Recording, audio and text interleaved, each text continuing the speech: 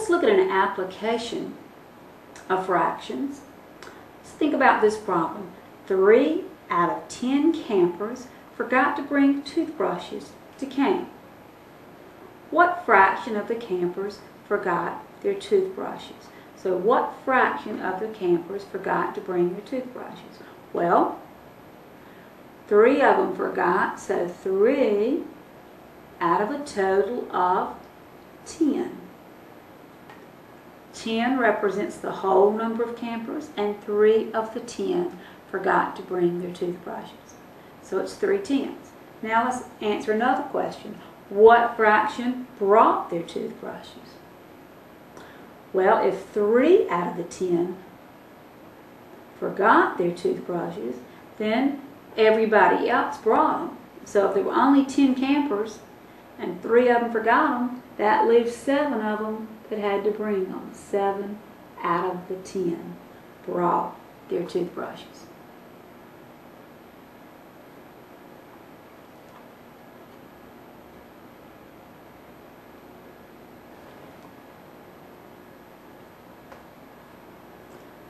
Since we've talked about writing different things, I have 5 practice problems that I want you to do to see if you understand the different things that we've talked about.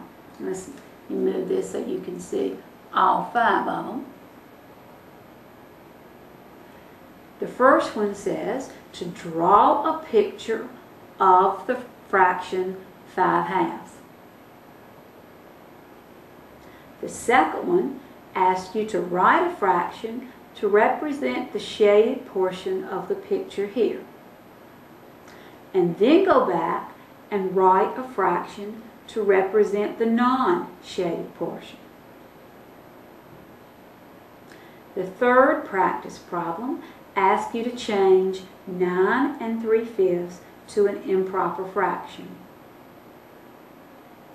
Number 4, change 15/8 to a mixed number. Number 5, 19 out of 21 people are present. What fraction represents the number of people that are absent?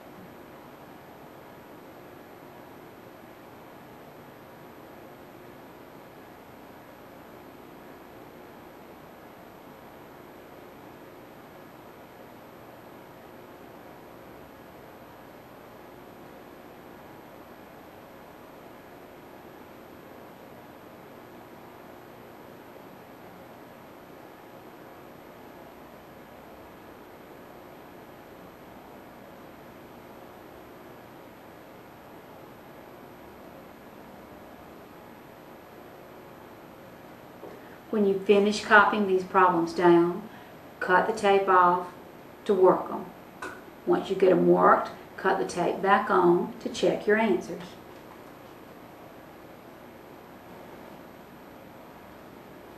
Here are the answers to the practice problems. The first one is the picture. Number 2, part A, is 2/7. Part B is 5/7. Number 3, 48/5. Number 4, 1 7/8. And number 5, 2 21s.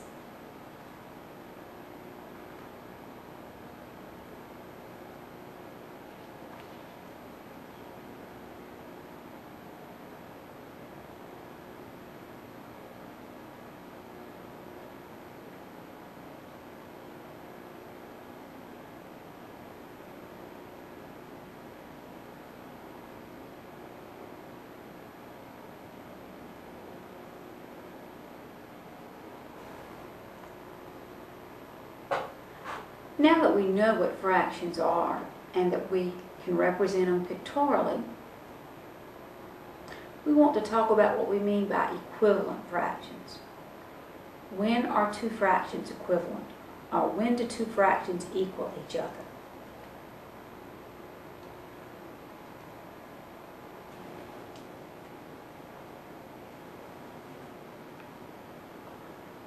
Equivalent fractions are fractions that represent the same quantity.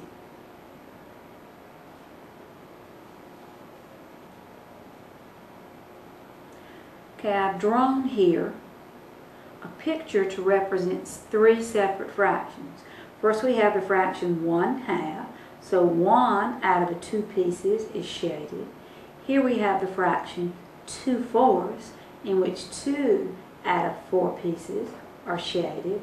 And last we have the fraction 3/6, in which 3 out of 6 pieces are shaded.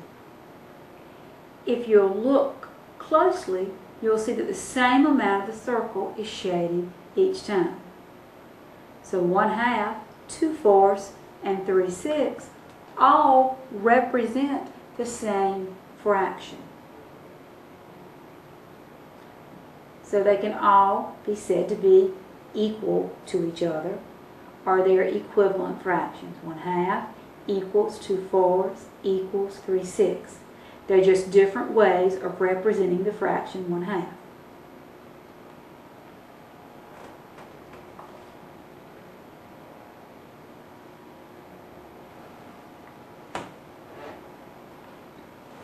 To start with a fraction and come up with another fraction that's equivalent to it, what we can do is take the numerator and the denominator and multiply them both by the same number.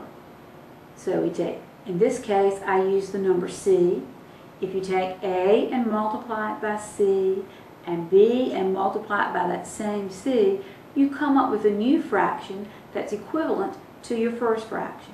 Now that's as long as your c is not 0. You can't multiply each piece by 0 because you'll come up with something over 0 and you can't have a fraction over 0. But as long as the thing that you multiply each part of your fraction by is not 0, you can get an equivalent fraction. This is actually a theorem that I have written down. It's called the fundamental theorem of fractions. Let me show you how you could do that with the 1/2 we were just working on.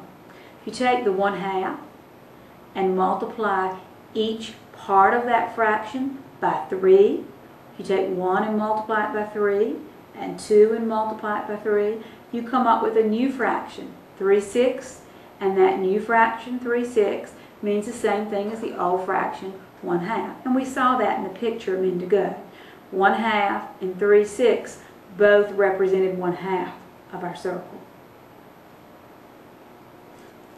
So we can state what I've told you.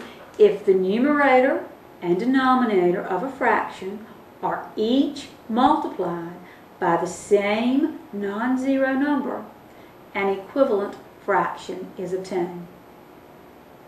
So if you multiply both the numerator and denominator by the same non-zero number, you'll get a new fraction with a new denominator and a new numerator.